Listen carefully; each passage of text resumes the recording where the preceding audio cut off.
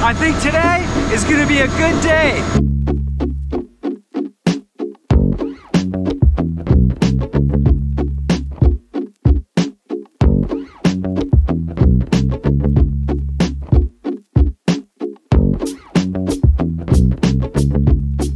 Good morning, it's Mike from Finding Fish. Welcome to Bangkok. Massive travel day yesterday, and I finally got here late last night. Took a cab from Suvarnabhumi Airport into the heart of Bangkok.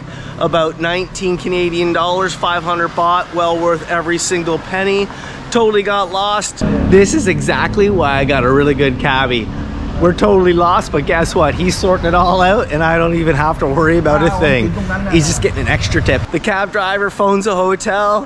Hotel people come out and grab me. Fantastic. The people here, I can't say enough. Anyway, in this video, we're gonna be exploring everything that Bangkok has to offer. So why don't you stay with me, because today is gonna be amazing.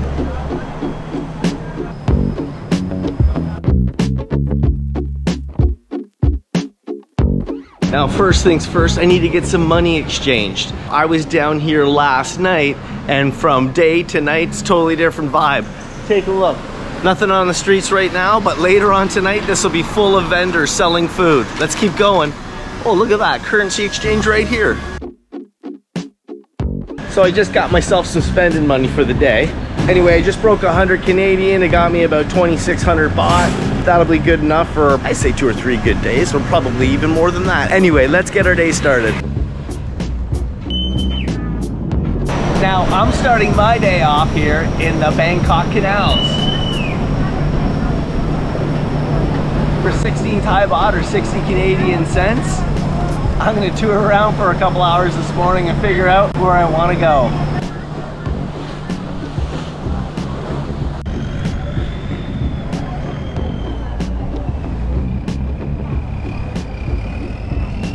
You wouldn't want to fall in there. Now, if you're coming to Bangkok and you want to do that, it can be confusing, but there's a lot of people here that are going to help you out. But it's still going to be confusing. Anyway, next stop, ChinaTown.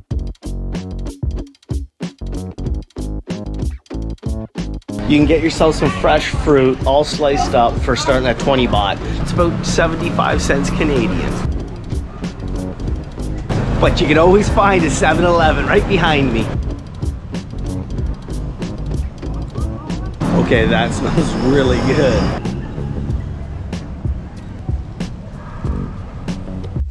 Thank you. A little bit of street meat. This was 15 baht.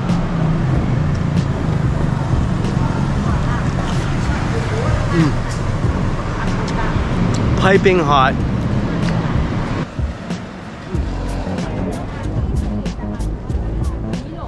It's actually nice and cool back here.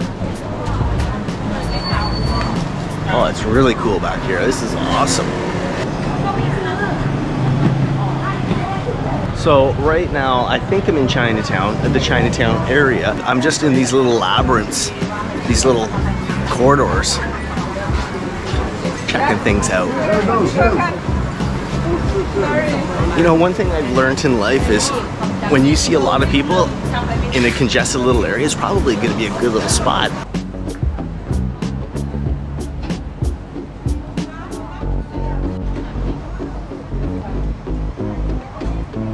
And busy is an understatement.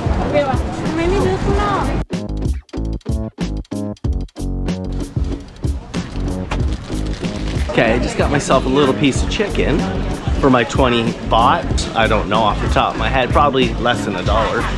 I was kind of in those, like, I don't know what you want to call it. Just tons of little aisles, and that building went on forever. Anyway, I'm just gonna grab a little bit of food right now, have this, and we're gonna keep exploring. I'm probably gonna take the boat taxi and start heading back towards my hotel area because I'm quite a way away, and to go check out that area, the before and after. But tonight, it will get busy with all the street vendors, the food vendors coming out. Anyway, let's keep going. I can go in any direction and it goes forever.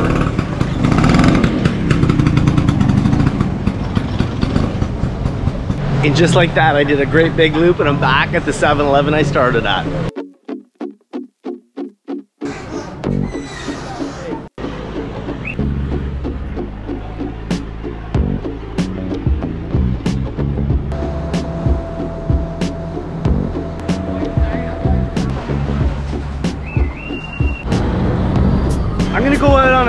I think you can drink this water.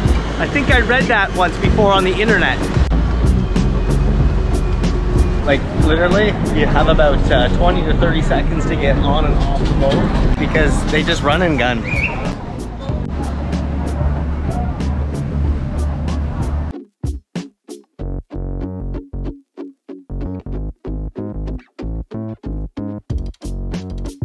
And just like that, I'm back where I started.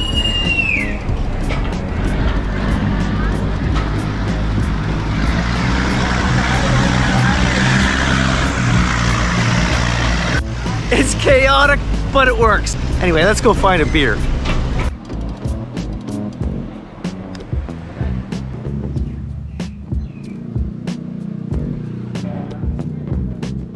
Okay, I made it back from Chinatown, took the boat taxi back home, made it to my hotel, got cleaned up and organized, and now I'm here. Remember this morning I showed you the street? It wasn't very busy? Well, take a look now.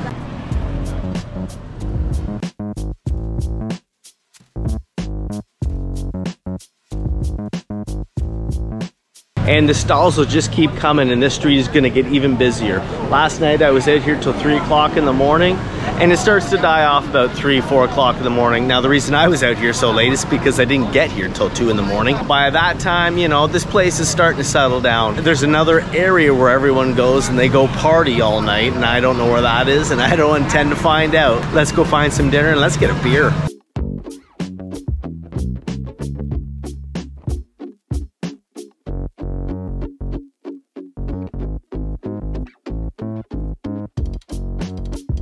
Remember I was saying, I was standing right here and I'll say this street was gonna get busy?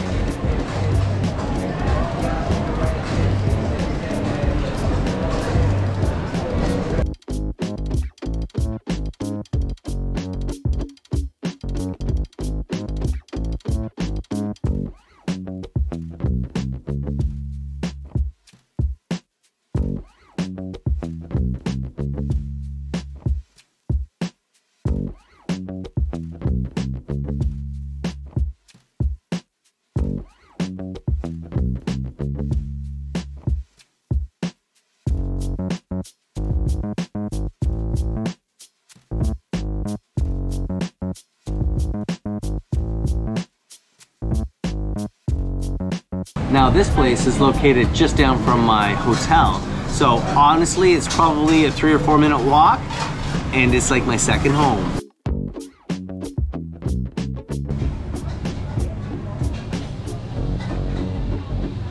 Now for dinner tonight, I just got the crispy pork and noodles. I think it was about 70 baht. I don't know how much that is, but I'll put that in the description up above. And it came with like a little broth that you can pour it in, so you can either have a soup or just the crispy noodles. And I got myself a ice cold Leo, 100 baht.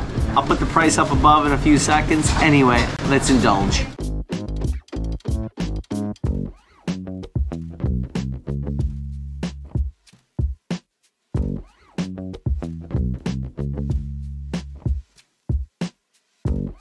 Now the area that I'm in is known for all the restaurants, massages, street food, street vendors. They're all right here. Like literally 3 or 4 minute walk from my hotel room. So I'm so lucky to have picked this. All the food is handmade, hand cooked. You can hear them in the background right now, sauteing up all the vegetables. And the crispy pork is crispy. I didn't really know what to expect when I was coming to Bangkok, but I did. Because we've all seen Instagram, we've all seen YouTube. A lot of us have seen Feed Phil. So you kind of know what you're gonna get into. It blows your mind how much different it is than what you really would expect. It's massively spread out, but it's small at the same time, if that makes any sense at all. And you feel like you fit in. That's such a great feeling to feel when you fit in, because it just makes your experience that much better.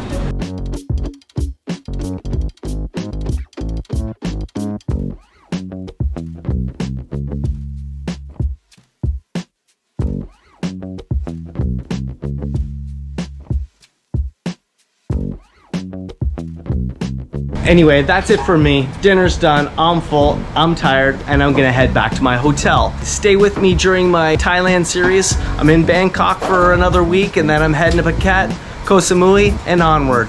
Anyway, like, subscribe, and guess what? I'll see you in the next video.